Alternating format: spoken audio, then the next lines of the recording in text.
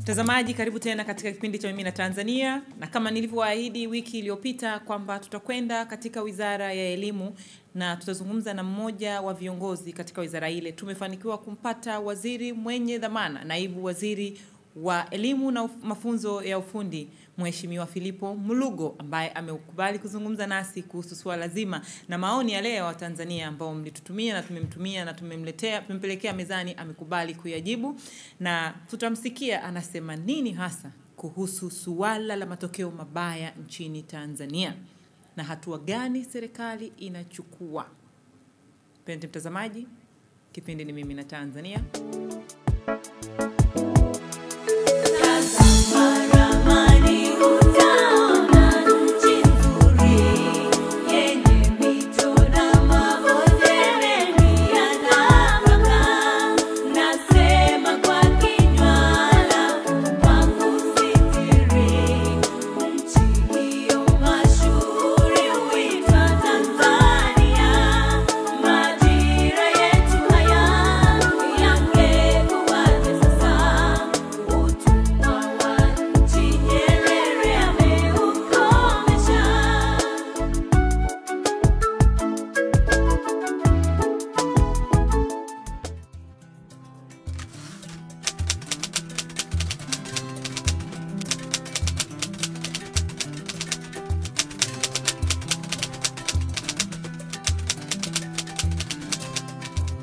Kwa ujumla nasema kwamba matokeo ya mwaka jana yalikuwa ni mabaya kiasi chake. Mpaka kapelekea hata Mheshimiwa Waziri Mkuu akaunda tume ya kuchunguza nini kilichojiri mpaka hali ikawa mbaya kiasi kile. Na of course baada ya tume kutuletea yaliyokuwa yamejiri, tayari angalau tumeshaanza kujipanga kurekebisha yale.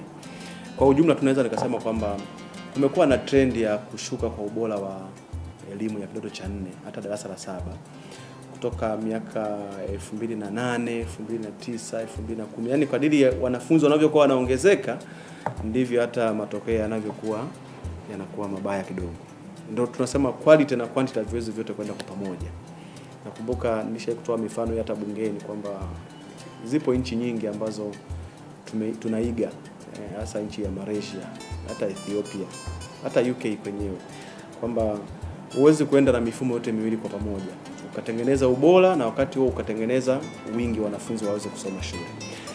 Nachoweza kusema ni kwamba baada ya Watanzania kujigundua kwamba tuko nyuma sana kielimu, viongozi walikaa wakaona kwamba watoto wote wenye lika lengo lazima waende sekondari.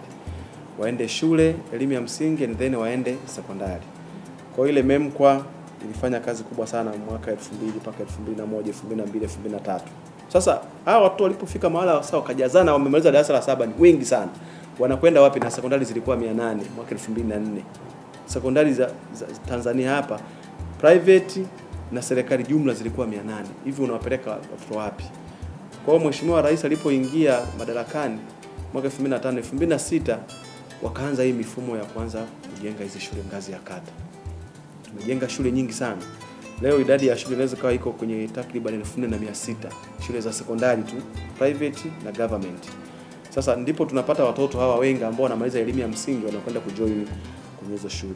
Sasa ukishafikia hapo, maana yake zamani mimi nimetokea wilaya ya Chunya. Mimi wakati nafaulu darasa la 7 kwenda sekondari mwaka 89, tulifaulu vijana 36 wilaya nzima tunakwenda sekondari. Imagine kwa wakati huo, ambapo kwa wakati huu vijana 36 ni kama ni wa shule moja tu, lakini kwa wakati ule ilikuwa ni kiwilaya. Kwenye kata yangu mimi nilifaulu peke yangu. Kata moja inaitwa kata ya Kapalala huko Dinde huko. Mbali sana wakati ule. Sasa hebu fikiria, kata nzima unafaulu peke yako kwenda sekondari. Lakini leo hii kwenye kata kule ndio kuna sekondari, alafu shule moja inafaulu vijana 20, 30, 40, 20, 30, 40. Kwa unakuta form 1 kwenye kata ile wako 200 na kitu. Sasa pale lazima kuna kitu fulani tunasema quantity na quality haviwezi kwenda kwa pamoja. Kwa hiyo lazima ubora pale uanze kushuka.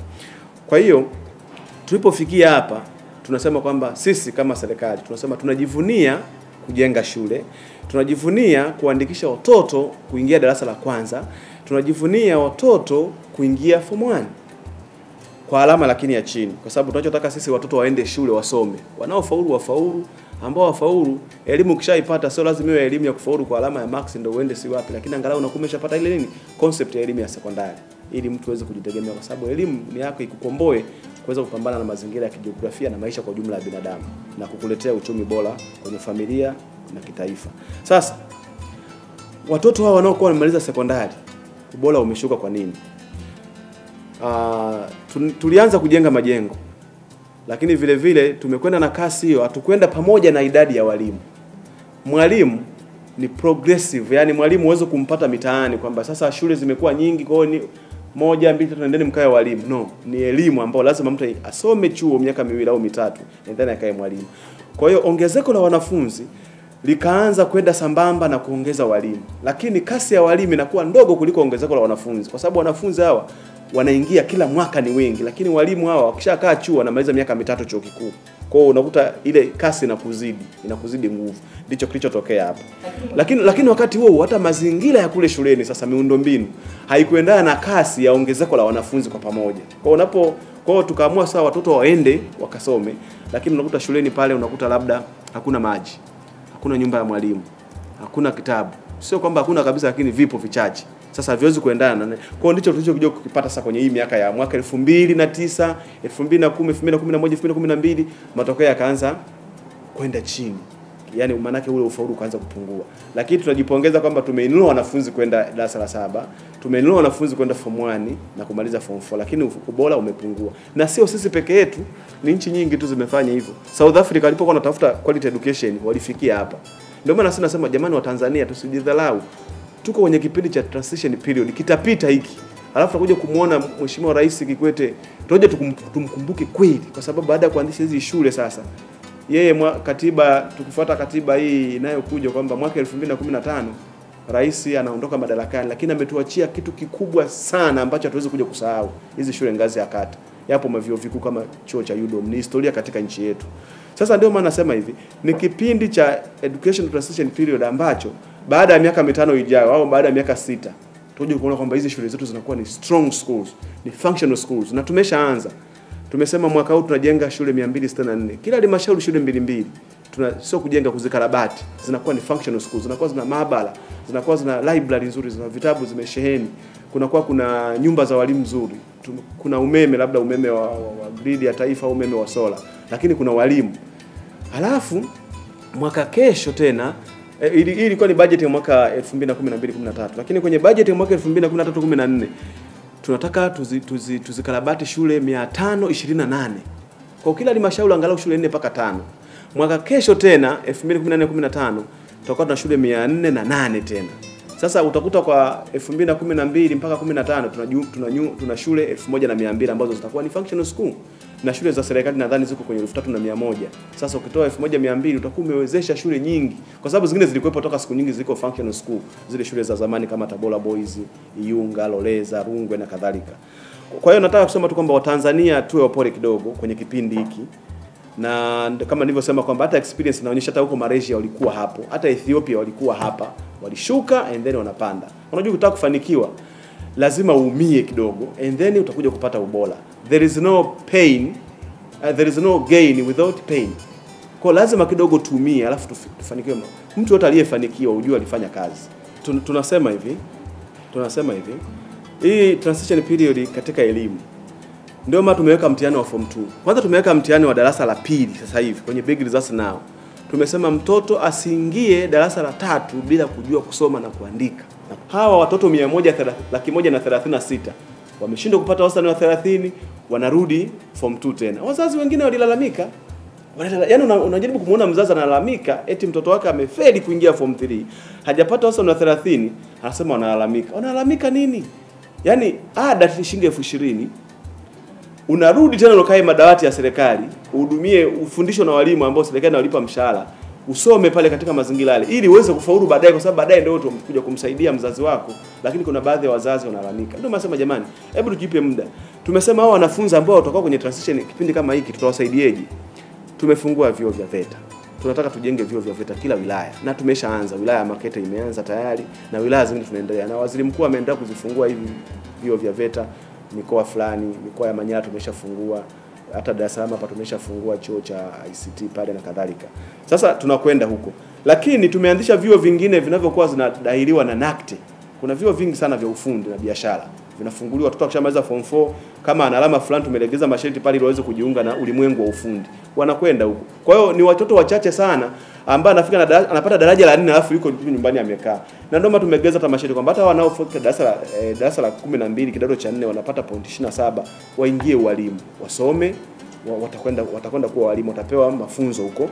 Lakini vile vile mitihani ya form 2 pale ndipo tunapowa screen kidogo, hata kama tunasema ni transition period, lakini basi angalau wakifikia pale wafike alama ya 30 ili waingie form 3, tunawarudisha tena. Ndivyo tunavyoweza kuwasaidia, kwa sababu huko zamani haikuwepo. Kwa hiyo ni namna tunavyoweza kuwasaidia wanafunzi.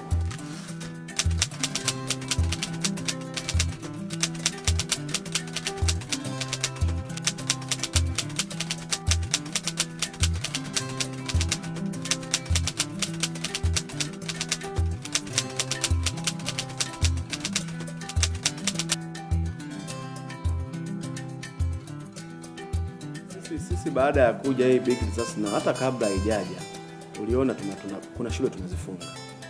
Nimefunga Central Dodoma pale. Nikikwambia ukitembelea Dodoma saizi ile shule imekuwa ni functional school. Ile Central Dodoma sio kama tulivyokuwa tunakaifahamu wakati ule. Ndio unasema hivi, ukifanya ziara za kushtukiza unajionea mwenyewe. Kwa hiyo pale nilipofika mimi nikakuta pale hapana mazingira hata ya kutolea elimu. Nikafunga. Jamaa akataka atakwenda mahakamani, nikasema ende tu. Nayo mamlaka ya kufunga kwa sababu mimi nasimamia ubora wa elimu. Bana, kwanza tukamuona hana data, yani hana registration zozote za kwamba pale ni shule. Sasa kwa nini nisifunge? Alipata usajili wa wapi? Kwa hiyo nilichokifanya ni kufunga. Lakini leo hii wale jamaa wameusha ardhi yao, wamebadilisha majina pale kwa sababu hata ardhi yenyewe hili ilikuwa sio ya Central Secondary. Yani ilikuwa kama vile sasa ile shule ilipatikana katika mfumo gani. Sasa ndio maana nasema hizo shule kanjanja hizo. Na zipo mimi hata wewe ukiniambia leo hapa kwamba kuna shule Dar es Salaam hapa ni kanjanja, hata sasa hivi tukiondoka hapa ofisi twende mimi nikazifunge. Ni kuzisambaratisha tu. Nia yetu ni kutaka quality education katika kipindi ambacho tayari Mheshimiwa Waziri wangu Dr. Kushuka amesaini kwa rais kwamba lazima matokeo yapande elimu ya msingi kutoka 31% yaende 60. Ni kitu kikubwa, na kidato cha 4 43% yaende 60. Na kwenye big disaster nao tumewasainisha RIOs, marasi na wakurugenzi, na wao wamejikomiti kwamba watasimamia, na mimi nikajikomiti kwamba nitatembelea na kuangalia hayo vipaumbele 9 ambavyo vinafanyika. Kwa hiyo ninachotaka kusema ni kwamba hizo shule mimi nipewe tu taarifa kwamba kuna shule fulani haijasajiliwa na inaendesha elimu, kwa sababu mwisho wa siku wanafanya mitihani ya baraza la mitihani, ndio wao wanatuletea maziro kwenye, kwa sababu unaposema ufaulu wa kitaifa tunaingiza na hao vile vile wanaofanya QTs, wanaofanya elimu ya watu wazima, wote wanaingia kwenye jedwali na ni box moja, tunasema matokeo ni mabaya. Kwa hiyo nataka kusema tu kwamba tutazifuatilia, kuzishauri, zisiposhaurika tutazifunga. Wanasema Waingereza hivi, if you don't like changes, changes will change you. Tunataka wakuu wa shule wabadilike utendaji wa kazi, maafisa elimu wabadilike utendaji wa kazi, hata wizarani kwangu hapo kwenye jengo ili watu nao vile vile wabadilike utendaji kazi wangu. Tumesema mafaili yakimbia haraka. Unaona mimi mafaili yamejaa hapa, yameingia leo asubuhi, lakini mpaka ikifika saa 10 yameisha, maana yake vitu vianze kwenda.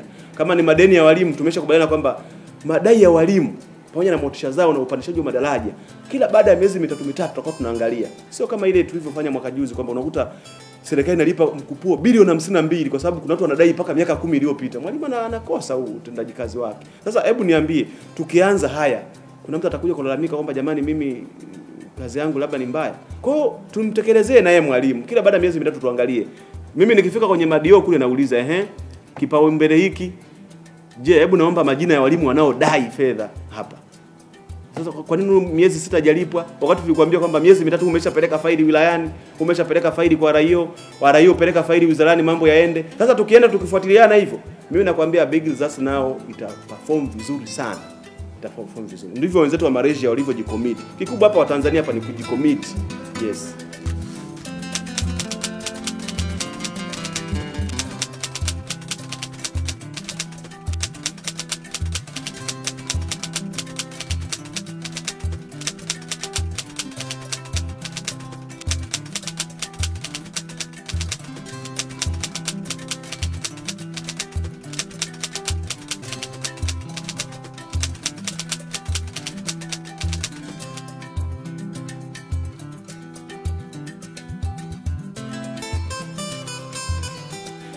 kwamba mikakati 9 ambayo ilibuliwa na wataalamu waliokaa lab wakajaribu kuona hivi nchi ya Tanzania hapa tulipofikia kielimu, ili iweze kupanda ifikie 90% ya ufaulu, tufanye nini?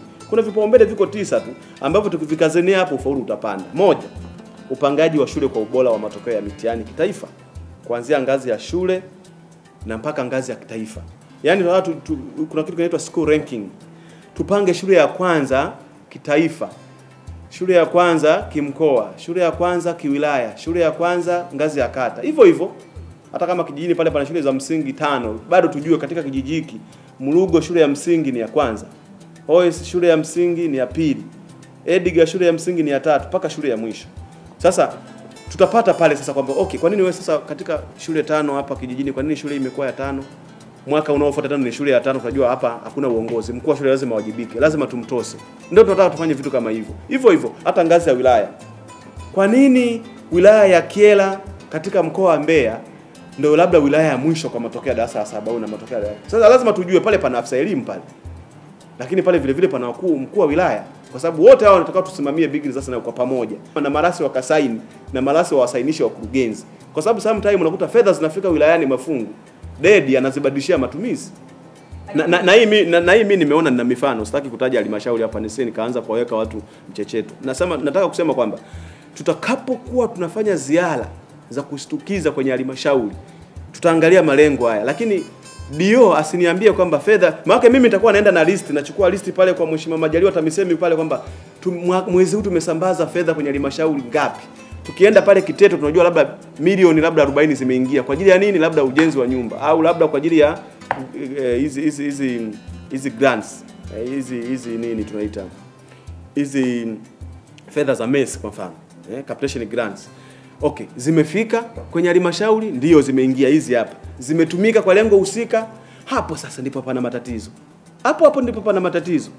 Mimi kwa niaba ya waziri ambaye amesaidi kwa Mheshimiwa Rais na mimi niko hapa kumshauri na kumsaidia, nikiona mtu amebadilisha matumizi hatuwezi kuelewana, kwa sababu atakuwa anatuangusha kwenye big disaster nao. Unakuta mtu amechukua fedha ya elimu anapeleka kwenye kilimo, anachukua fedha ya elimu anapeleka kwenye afya, anachukua fedha ya elimu sana anapeleka kwenye barabara. No, hatuwezi kuelewana hapo. Hizo fedha ziende kwenye malengo husika ili tuweze kutekeleza big disaster nao. Kwa hiyo ndio maana nimesema kwamba kutakuwa na upangaji wa shule. Nia yetu kwamba mkakati huu ni kuongeza uwajibikaji na ushiriki wa jamii katika usimamizi wa utoaji wa elimu bora. Lakini la pili ni utoaji wa tuzo kwa shule zilizofanya vizuri. Tutakuwa tunazipa tuzo zile shule ambazo zimefanya vizuri. Tunatoa zawadi kwa walimu, kwa mwalimu mkuu, kwa bodi ya shule na kadhalika. Zawadi hizo zinaweza zikawa fedha, ngao, vikombe mbalimbali, lakini hata vifaa vya kufundisha na kujifunzia. Tunaweza tukatoa vifaa mbalimbali. 3 ni kuwa na kiongozi cha usimamizi wa shule, toolkit, ambayo itakuwa inaeleza majukumu yote ya ili shule iwe shule na itoe taaluma vizuri. Lazima mkuu wa shule awe na kijitabu, kipamphlet fulani kama toolkit ambayo imeeleza majukumu ya mkuu wa shule na majukumu ya walimu. Mwalimu wa taaluma anatakiwa afanye nini, mwalimu wa nidhamu afuate hivi, wanafunzi wanatakiwa wafanye nini na ratiba na kadhalika, kila kitu. Kwa hiyo tunasema kwamba mwalimu sasa sisi tukifika pale tunasema una toolkit, ndio hii hapa. Hapa mbona panasema hivi, mbona hili hujawajibika? Ni kufuatiliana tu. Ninavyojua mimi ni kufuatiliana tu. Mbona walimu watolo au hujawalipoti? Mbona kwenye attendance yako hujaweka biki nyekundu kwamba walimu watolo kwa asilimia kadhaa ni hawa na hujawafikisha kwa mkuu wa shule, wewe mwalimu wa darasa? Kwa hiyo tukienda hapo na kila shule iwe na big results nao ya kwake, tutafika. Yaani hii big results nao ipo kitaifa, sasa imeshashuka mikoani, inakwenda wilayani mpaka ngazi ya shule. Kila mtu awajibike afanye hivyo. Lakini 4, upimaji wa kitaifa wa stadi za kusoma, kuandika na kuhesabu, KKK. Nimelizungumzia kwamba darasa la pili hata kwenda darasa la 3 bila kujua kusoma na kuandika. Huu ni mkakati ambao utaanza kwa mwaka huu ujao. La 5 ni utoaji wa mafunzo kwa walimu kuhusu ufundishaji mahiri wa stadi za KKK. Tumesema kwamba utakumbuka rafiki yangu, miaka ya nyuma wakati mimi niko darasa la kwanza tulikuwa tuna walimu waliokuwa wanakuja kutufundisha. Hizi ni herufi kuu, tamka kwa sauti kuu, a e i o u. Wale walimu wale wako wapi? Lakini wale walimu sasa hivi ni wazee, lakini labda hatukuwa na tabia ya kurithisha ule mtaala wenyewe ule. Kwa sababu sasa hivi ukienda kwenye mafunzo ya elimu ya awali ni kama wanalalamika kwamba wanakosa yale mafunzo ya awali. Sasa tumesema tuyarudishe yale mafunzo ili walimu wapate stadi za kufundisha KKK, kusoma, kuandika. Ile Juma na Loza wana watoto wanaandika chini aidha kwa kijiti au kwa mkono. Mwalimu yule anakuwa ni mwalimu ambaye anakuwa friendly na wale watoto anacheza nao mpaka wanajua kusoma na kuandika. Sasa walimu wa leo, dada yangu hapo umevaa suti tukikwambia nenda kule Chunya vijijini kule kufundisha darasa la kwanza, unaanza yani wewe mwenyewe tu unasema kwamba mimi siendi na unakataa na kazi ya walimu kwa sababu umejituni katika maisha hayo. Sasa hebu turudishe katika ule ualimu wa zamani, watu waende kule. Na ndio maana tumesema hata ajira za walimu za mwaka huu tumesema hatuajiri walimu mjini, walimu wote waende wapi? Waende vijijini huko. Lakini tumetaka kupeleka mafunzo ya ngazi ya elimu ya awali, watu waweze kuwafundisha watoto jinsi ya kusoma na kuandika. Lakini namba 6 ni program ya kujenga uwezo wa walimu na wanafunzi katika ufundishaji na kujifunza. Sasa hiyo ni program za walimu kwa sababu walimu walikuwa hapa kazini. Sasa hivi tumeshaanza kuwachukua walimu na kwenda kujifunza haya mambo uliko nasema ni mambo mapya yanayoingia. Tumeingiza masomo kama ya kompyuta, tunaingiza masomo haya cross cutting issues kama ukimwi na nini, tunaingiza hizi elimu mtambuka tunaziingiza pale. Sasa huwezi kusema tu mwalimu fundisha somo la ukimwi wewe mwenyewe hujampa hiyo elimu mpya. Kwa hiyo tumesema tutakuwa na mafunzo kwa walimu. Namba 7 ni ujenzi wa miundombinu ya shule. Ndio nimeelezea nyumba tunavyojenga na hizi shule functional schools ili ziweze kuwa na maabara na mambo mengine. Lakini 8 ni utoaji wa ruzuku ya uendeshaji wa shule, capitation grants. Tumesema ziende kwa wakati, lakini vile vile na hazina serikali tutoe. Sasa sisi hapa vile vile kwa sababu Wizara ya Fedha na yenyewe iko miongoni mwa hizi BRN, na wenyewe wawajibike pale hazina kuzitoa hela haraka ziende kwenye mashule zile capitation grants. Kwa sababu hapa tutabanana. Alafu mwisho ni utoaji wa motisha kwa walimu. Tutakuwa na incentives of teachers. Tuwe na motisha kwa walimu. Ndio kama hivi tunajenga nyumba, lakini vile vile ikiwapendeza mazingira yenyewe husika lazima kuwe na motisha kwa walimu. Kuna mambo mengi tunaposema motisha walimu. Mkakati huu utawezesha kuwatambua walimu, kutatua changamoto zao zinazowakabili na kuwapa motisha za kifedha na zisizo za kifedha. Ukifika tu kwa mwalimu kimwambia bwana, mwalimu aliyefanya vizuri kwenye ile darasa anapewa 500 kwa kufanya hivi, tayari mwalimu anakumesha mtu motisha na mwaka mwingine hawezi. Kwa hiyo nitaka labda nieleze hizi hatua ambazo ndio vipaumbele ambapo tukivirekebisha hivi, haki ya Mungu mimi nakwambia kwa kusaidiana na Mwenyezi Mungu tutapandisha ufaulu wa taifa hili, elimu ya msingi na elimu ya sekondari.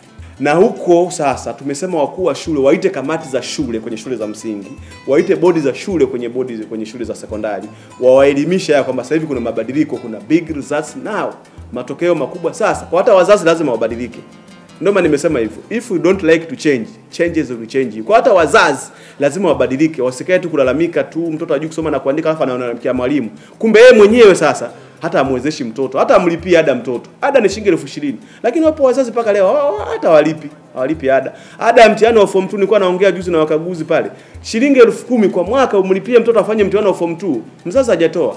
Alafu matokeo yakitoka mwezi wa kwanza, tukizuia watoto wasipate matokeo kwa sababu hajatoa hela, anasema sisi hatuna hela. Sisi wazazi hatuna kipato. Yaani shilingi 10,000. Lakini jioni unamkuta anapata kitu kidogo. Kwa hiyo kuna changamoto hiyo ambayo lazima na wazazi nao tuelimike kwamba lazima imefikia dunia ya leo kuchangia elimu. Nenda duniani popote, ulimwenguni popote, hakuna nchi ambayo inatoa elimu bure moja kwa moja kuanzia primary mpaka university. Hakuna. Mwenye kujua ilaja niambie mimi, lakini tunatembea kwenye mikutano mingi international meetings huko tunakutana na matatizo kama haya. Nigeria wametuzidi sana masuala ya elimu lakini wanachangia. South Africa lakini wanachangia hata vyuo vikuu. Sisi hapa paka tunatoa 100% ya mikopo ya vyuo vikuu lakini bado tunaendelea kulalamika tu. Yaani tunalalamika mno wa Tanzania. Kumbe hata kwenye elimu ya msingi mimi naona ni kama ni bure kwa sababu elimu ya msingi hakuna ada, ni bure. Tumesema hivi, michango ipo ambayo inapitishwa na kamati ya shule. Kamati ya shule ndio representative ya wazazi. Wanakaa wale watu 20 wale na mwalimu mkuu anakuwa katibu na mwenyekiti wa board anakuwa ni miongoni mwa representatives za parents. Wakishakubaliana kwamba sasa hapa patakuwa na mchango wa mlinzi kwa sababu shuleni kwetu labda kwenye shule yetu hapa kuna kompyuta, kuna bomba la maji, kuna vitabu ndani watu wanaweza kafungua kaiba, kuna fedha tumetunza mle, kuna vitu vingine vya shule pale ofisini kwa mwalimu mkuu. Tunasema jamaa tuajiri mlinzi, tutakuwa tunamlipa angalau posha 100,000 kwa mwezi. Sasa hizo fedha zinatoka wapi? Watu wachangie labda shilingi 2,000 kila mwanafunzi. Tena ni kwa mwaka. Na kama ni kwa mwezi labda ni shilingi 100. Haya jamani tuyakubali, haya ndio mabadiliko yenyewe. Big results nao hawezi kuja kwa kutegemea fedha ya serikali. Serikali kama unavyosema, tumeingiza wanafunzi wao ni wengi hao karibuni 1,800,000 wanafunzi. Jamani ni wengi sana. Mpenzi mtazamaji, baada ya kumsikiliza Mheshimiwa Naibu Waziri wa Elimu na Mafunzo Philip Mlugo, ameongea mengi sana. Lakini je, anaahidi nini wa Tanzania kuhusu elimu bora kwa watoto wetu? Na kushukuru kwa hilo. Kikubwa hapa kabla sijaahidi niseme tu kwamba tunaposema big results now, we have to change our attitudes, our minds, our behavior. Kwamba lazima tufanye kazi business unusual and not business as usual. Tukishafikia hapo ndipo nitoe huu wito wangu kwamba tukishabadilika namna ya kuwatreat watoto nyumbani, namna mzazi usimnunulie mtoto aende na simu darasani, namna mzazi kumkipu busy mtoto hata akirudi nyumbani umuulize ilete daftari nione. Yaani tusiwatelekeze tu watoto mradi tu kwamba kule kuna wazazi wanaitwa walimu. Tukishafikia hapo na sisi kama wazazi tubadilike. Kwa sababu hii big that's now sio kwa walimu tu, hata kwa wazazi. Kauli yangu, tushirikiane. Walimu tushirikiane. Mara hiyo tushirikiane. Wote tukishirikiana hili jambo linawezekana kwa sababu nchi zingine wameweza na limewezekana. Malaysia walipokuja kutueleza hii wakati tulikuwa tunasema Pemandu, Idris Ajala aliyetoka ofisi ya rais kule Malaysia kuja hapa kutuelimisha hili. Akasema Watanzania kwanza mnaogopana, hamwajibishani, hamna commitment ya kazi, sisi ni wavivu sometime. Sasa tumesema hivi, serikali imelikubali hilo kwamba tunapendeleana, tunawajibishana sometime, kwa sababu kwa nini tuko hapa leo? Ndio maana nimesema kwenye big results now kuna kuwajibishana vile vile. Ndio maana tumejicommit kwamba kwani maana yake nini mheshimiwa rais kuweka mikataba na mawaziri kwamba lazima waziri awajibike, akishindwa anawajibika. Sasa lazima na waziri kabla hajawajibika awajibishe wakurugenzi, mwajibishe katibu mkuu sijui, na wakurugenzi wawajibishe maafisa elimu. Hivyo hivyo kwa hizo wizara zote 6. Hivyo hivyo kila mtu kwa ngazi. Kwa ndio maana mimi nasema hivi, tumelikubali hilo kwamba sometime lazima tulikosea mahala fulani. Sasa turudi mahala fulani. Sasa tuseme kwamba sasa tunaanza kunyanyuka. Tuache uvivu, tuache utoro, tuingie kazini saa 1:30 kama sheria zilivyo na tutoke saa 9:30 kama ilivyo. Na walimu nao wawajibike, na sisi kama serikali tuwajibike kuwapa motisha walimu. Mtazamaji, tumefikia tamati ya kipindi cha Mimi na Tanzania. Tulikuwa naye naibu waziri wa elimu na mafunzo Mheshimiwa Philip Mulugo. Amezungumza suala zima na jinsi walivyojipanga kuhakikisha elimu hii inakuwa ni elimu bora kwa kila Mtanzania na sio bora elimu. Mambo makuu ambayo Mheshimiwa Mulugo amezungumza kwa niaba ya serikali ni mpango huu wa matokeo makubwa sasa, big results now, jinsi walivyodhamiria, wamekubaliana katika mambo 9 muhimu.